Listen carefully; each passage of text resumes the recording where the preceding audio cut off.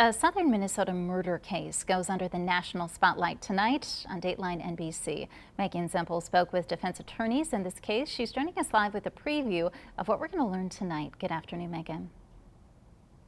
Good afternoon, Jess. Dateline NBC is bringing an unsolved southwestern Minnesota murder into the national spotlight tonight.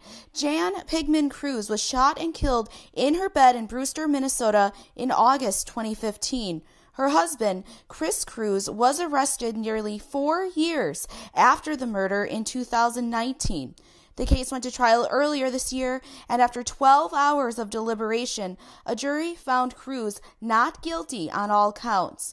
His attorneys say the prosecution didn't have a strong case, the evidence just wasn't there, and investigators failed to look into other potential suspects, which ultimately piqued Dateline's interest in the case.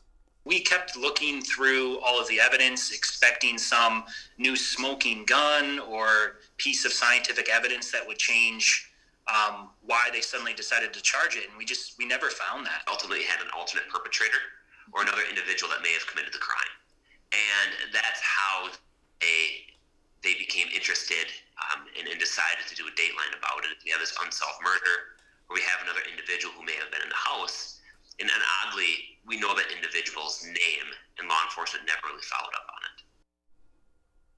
Cruz's attorneys say he is hoping the Dateline episode will draw more attention to his wife's unsolved murder and motivate investigators to reopen the case.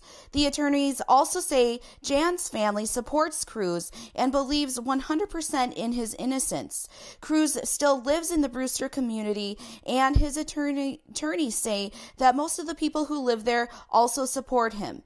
The 2-hour Dateline episode airs tonight on NBC at 8 o'clock. Reporting live, Megan Zempel, KTTC News.